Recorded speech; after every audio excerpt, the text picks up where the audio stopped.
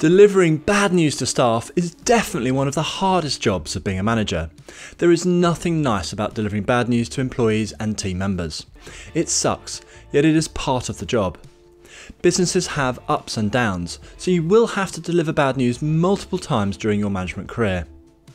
There are tried and tested steps to make difficult conversations easier for the recipients and for yourself. Minimising the anger, upset and damage to relationships from delivering bad news at work is very valuable to you and to the business. Do a good job and team members are much less likely to leave, are likely to remain more motivated and produce higher team performance and appreciate you a lot more. Today we're going through firstly how to deliver bad news to team members to minimise the negative impact. Secondly, to provide context in an honest and straightforward way. Third, allow venting of emotions but minimise debate. And fourth, get the team focused on the future. Make your life at work a lot easier by doing the best job you can when delivering bad news to your team at work.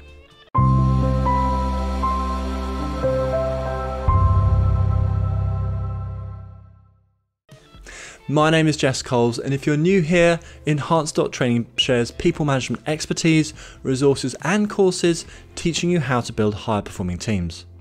I've included links to additional videos and resources in the description below, as well as the video timestamps, so do take a look at these. And if you like this video, please give it a thumbs up and subscribe. So let's cover how to deliver bad news to team members to minimise the negative impact. No one likes delivering bad news. A lot of research on how best to give bad news comes from the medical profession. The four most important factors in order are: firstly, the news giver's attitude; secondly, the clarity of the message; third, privacy; and fourth, the person's ability to answer questions. Your attitude and communication skills have an enormous impact on how your messages will be received. When you're delivering bad news to employees, get straight to the point. Don't spend time first engaging in small talk, or asking how they are, or building yourself up to give them the bad news. Instead, announce that you are delivering bad news. Give them literally a second or two to prepare themselves, and then give them the bad news. For example, I have some bad news to share with you. You are being made redundant effective from Friday. I'm very sorry about this situation. Or, I'm sharing some bad news. 10% of the workforce, including managers, will be made redundant in the next 4 weeks. Unfortunately, the company needs to cut its costs because of the downturn in its sales. I'm very sorry that this is happening. When prepared, people are surprisingly resilient. Prepare them for the bad news.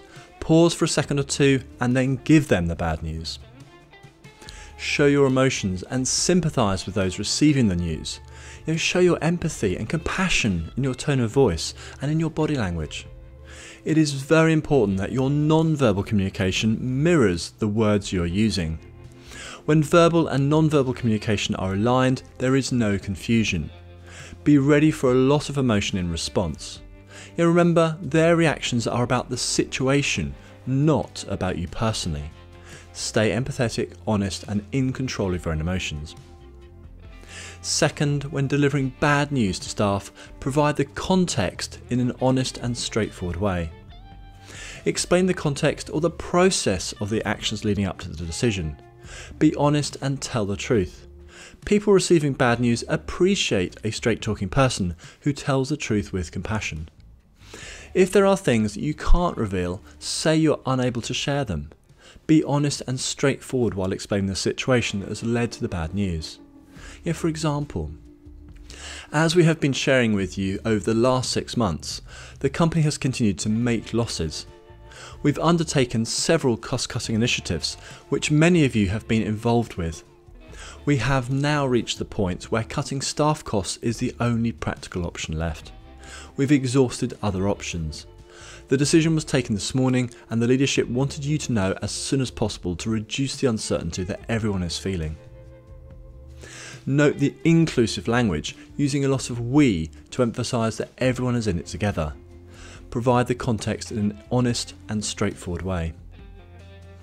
Third, when delivering bad news to staff, allow venting of emotions but minimise debate.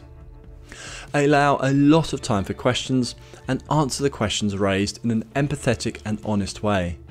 Be straightforward and as factual as possible in your answers. Try to avoid giving opinions where possible.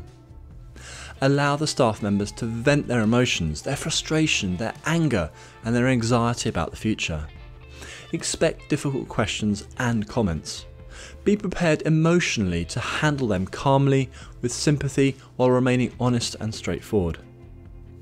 In these situations, with emotions running high, avoid siding with or aligning yourself with the staff's position or situation. Don't say things like, "Yeah, I think this is a bad decision too." Stay neutral, sympathise but don't join them. Stop any debate starting on the merits of the decisions already made. Remind the staff that the decision has been taken and talking about it will not change that decision. Help staff to mentally move on to dealing with the situation. Provide information and what reassurance you can. Fourth, after delivering bad news to staff, get the team focused on the future. Give the staff time to process the bad news and what it means for them, and then focus the staff on the future.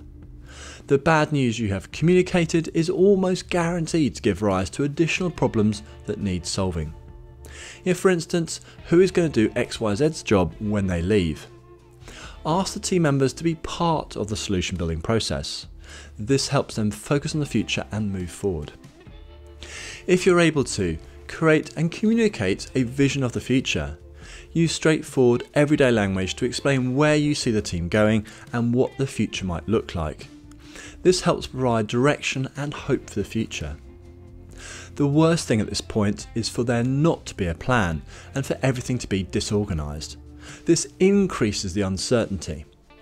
Instead, do your best to create as much certainty as possible by giving clear direction, by having clear, sensible and practical plans and communicating these with the team. Plan as many actions to create as much certainty as possible about the future. So in summary, delivering bad news to staff is really unpleasant. It can be really tough when you are responsible for looking after them and when you've been working with them for a period of time. Delivering bad news carefully, professionally and empathetically is really important to maintain motivation and team performance and to make the best out of a bad situation. As a reminder, when delivering bad news to staff, think about how to deliver bad news to team members to minimise the negative impact. Announce it, wait a few seconds and then give them the bad news. Second, provide the context in an honest and straightforward way. Third, allow venting of emotions but minimise the debate. And fourth, get the team focused on the future. If you have any questions on delivering bad news to staff, make difficult conversations easier, please leave them in the comments below and I'll get back to you. Thanks very much for watching and I look forward to speaking to you again soon.